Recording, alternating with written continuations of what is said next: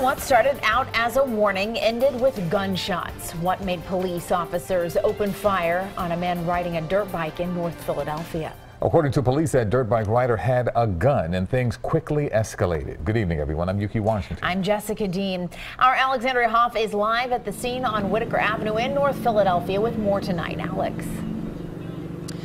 Well, Yuki, Jessica, what we have learned from police is that this man who was shot and killed by an officer was armed with what appeared to be a semi-automatic weapon, and that he displayed that weapon after the officer ordered him not to.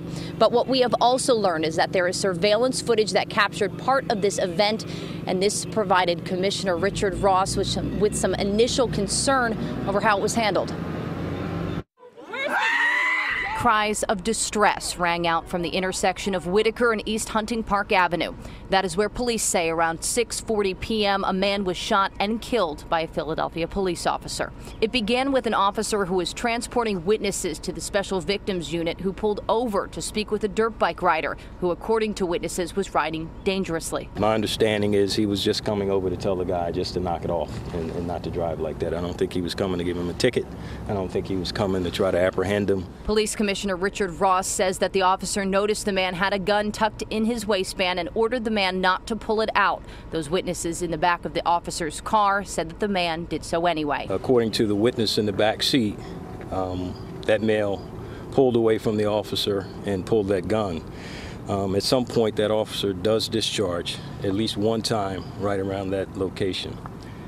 It is important to note that inside this business, there's a video of at least part of the encounter. We are looking for other video.